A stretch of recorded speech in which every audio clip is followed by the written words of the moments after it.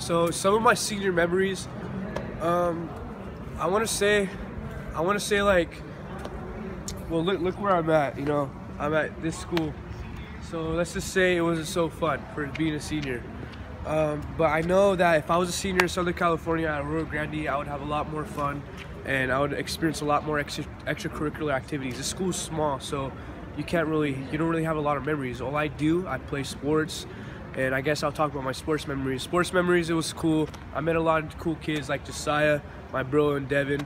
They're one of my bros I value. But you know, it wasn't much to it. You know, like, go home. You're here forever. Go home and do your homework, and that's pretty much it. But I don't know. So like, I guess summer going to senior year was kind of fun.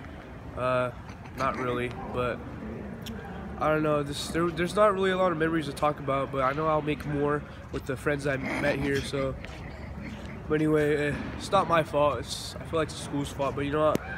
There isn't really that much memories to talk about. But yeah.